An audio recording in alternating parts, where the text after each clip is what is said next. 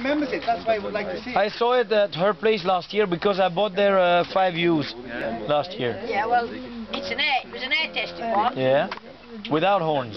Yeah, without That she bought in Broughton Furnace. that. £900. 900 guineas. Yeah. Can you remember that little bit? Do you remember, Jean, the tub you put money on in Broughton?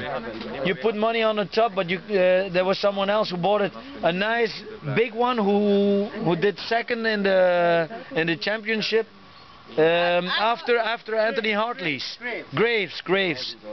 No, not Graves. Richardson, but another Richardson. Oh, from Gatescar. Yeah, Richardson Gatescar. You remember that top? Do you know anything about him? What he's become? It was a 4-shear. No. It was a good ram. You've got a lot of Richardson Gatescar in your blood. Yeah. Yeah, they were took with some of those sheep. The father of that ram there, I know Yeah. it's not an heir, but that Mm. its father was bred back to a Johnny Burkett who founded Udale. Yeah.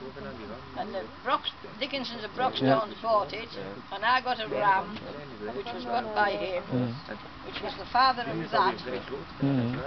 I kept that last year and I've used it myself. Yeah. That one that left.